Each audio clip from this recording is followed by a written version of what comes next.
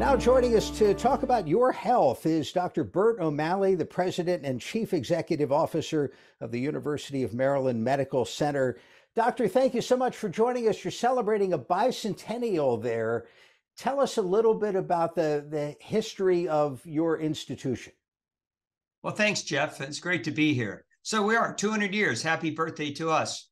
I think the significance, one, is the uniqueness of Maryland, the medical center, and what its mission is, and that it's been doing it for so long. So I'll kind of summarize on that. The University of Maryland Medical Center is an academic medical center. And what does that mean? In medicine, the academic medical centers are those that provide excellent and highly complex care. They're referral centers for other hospitals around a state or a region. They provide training for residents and medical students, really training the future of medicine across an entire state, or many students, they go across a nation. And they have a research or discovery mission. So they're doing science and experiments to try to build and develop and discover the cures of the future, new treatments, new drugs, new surgical procedures and therapies. And that is academic medicine. Now, Maryland, University of Maryland Medical Center is unique among academic medical centers, in my opinion, because of that, what we call a tripartite mission. The University of Maryland Medical Center has a quadripartite mission. It was established 200 years ago by faculty physicians of the School of Medicine for training and education. It was the first, so the reports say, the first teaching hospital in the United States of America. And it was built in the community, the city, and in the West Baltimore community. And in that teaching, a part of it was providing access to an underserved community and reaching out and connecting with the community. So the medical center's community mission is incredibly strong. It has grown over 200 years for this quadripartite mission. So that's what we're celebrating, our uniqueness and what we do. What are some of the milestones or accomplishments over the centuries that stand out for you? So there are quite a few, but I'll name a couple that we feel are very significant. One, in 1968, we established the first trauma hospital and trauma program in the United States of America, shock trauma. And shock trauma remains a unique trauma center, not only in the state, in the nation, if not unique in the world, that it's fully dedicated. Emergency rooms and receiving units, operating rooms, recovery rooms, ICUs and floors, and all the wraparound services needed to care for patients of trauma, all within and dedicated to trauma. There's nothing like that. That was 68. 77, the medical center opened the first neonatal intensive care unit called the NICU. And those are for premature babies. Years ago, even just a decade ago, the babies that are being born today did not survive. We were able to keep these 19, 20, 21 week plus babies alive in a very intense care called the neonatal intensive care unit. It was the first, and it remains the largest NICU in the state of Maryland. We developed new treatments for breast cancer. Dr. Angela Brody, they were called aromatase inhibitors, and they helped prevent recurrence of breast cancer. That was in the early 2000s. Performed the first combined heart-liver transplant in the state in 2007. In maybe few years later, around 2012, the first comprehensive broad face transplant in the world. And something that's hit the news recently, last year in 2022, and then recently, as of 5 weeks ago, the first animal, a pig, heart transplant into a live human. So, we're steep in discovery and innovation. I only outlined a few. Over the couple hundred years, there have been a variety of public health emergencies. You would have been in business for the Spanish flu and the pandemic that we just had. When you think about your focus on community, those are really challenging times, but also an opportunity to make a huge difference in the community. So COVID was craziness, right? And unprecedented. I wasn't around for the Spanish flu, but I read a lot about it and learned a lot more during COVID. But I was right in the midst of it at COVID as the CEO of the medical center, and it was really, really challenging. One thing we did demonstrate was our commitment to the community. We set up testing centers, vaccination centers, including working with the system for the opening up an entire stadium. We had mobile vaccination trucks and and buildings that we built so that we can provide the testing and vaccination for our community, with a strong focus for the medical center on West Baltimore. In addition to running the medical center, you also find time to perform surgery. Tell us a little bit about your professional background and your specialty in head and neck surgery. Sure. So officially, the residency is in otorhinolaryngology, head and neck surgery, others commonly known as ENT. Within that subspecialty is a further subspecialty of head, neck, and skull-based tumor surgery, and that is my subspecialty. I was also a scientist in the early days. I do less science now, given the CEO role, but I'm able to keep up my surgical focus on head and neck cancer, and in particular, robotic surgery. How much have the robots changed that specific type of operation?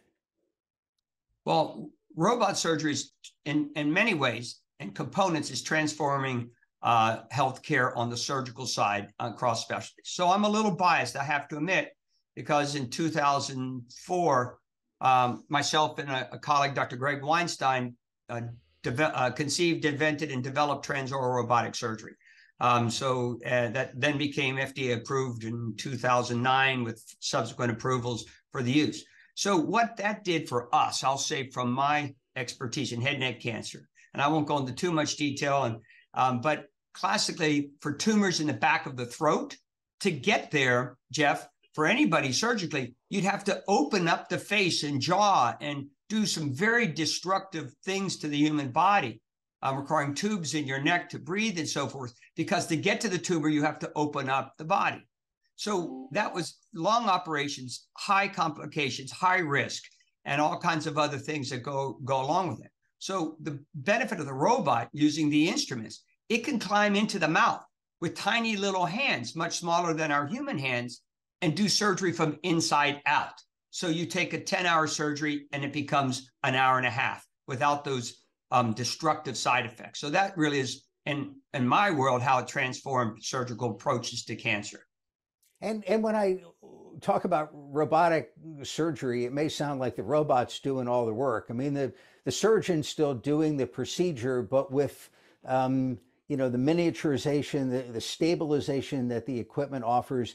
Tell us, where is that field heading? I read a fascinating thing recently about how the robots with their high definition cameras will ultimately be able to see things that you could not see with your eyes. They'll be able to tell you if there's some stray surprise blood vessel right behind where you're about to go, that sort of thing. So a lot into that question here. So I will clarify, as at this present time, when we do robot surgery, you have a patient with the robot instrumentation in whatever part of the body we're operating on. For me, it would be through the mouth or back of the throat, in an operating room. At the same time, the surgeon is sitting 10 feet away on a console, looking through goggles on a machine in 3D, almost like a video game, moving controls that translate to moving the instruments on the robot. So the surgeons are doing the procedure. So a couple of things. What's into the future? Well, we'll start with what you mentioned, the visualization or optics. Think of a microscope, right? We can look at a slide or a little bit of tissue. A microscope can look at the cell level, something our eyes can't see. So the power of magnification and optics, telescopes looking into the universe, is what we could bring in. So yes, we could see blood vessels or nerves that are only a millimeter away that we want to spare and save. We might be able to see tumor cells that we can't see with our human eye to say, oh, we need to remove a little bit more to make sure we get that tumor out. So that benefit is, we're just scratching the surface of what's possible. And then the second thing is, I don't know at one point, but the technology is working on it. Can a surgeon, being there and governing it, outline a procedure just like a machine does, puts together a car or like these 3D printers? Can it actually do a component that's automated? And who knows where that's going to go? So when you think about entering your third century as an institution, I guess even the size you have and the history you have, do you have to focus on some key areas? We want to be the leaders, the innovators in these couple of fields. And what do you want that to be? What do you want the University of Maryland Medical Center to be known for across its third century? So, well, that's a great point. I want to state for sure that we are and value all aspects of medicine. We provide comprehensive medicine at every level of education, clinical care, research. But in differentiating yourself, trying to be the world leader. It's not possible to be a world leader in everything at the same time.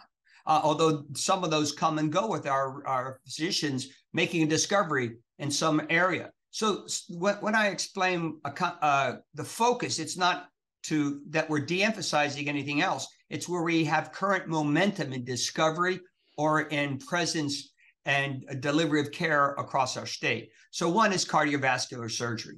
And we have a tremendous surgical team. We have a tremendous research team. And the porcine heart transplant, first in the world, is a classic example. We're world leaders in that.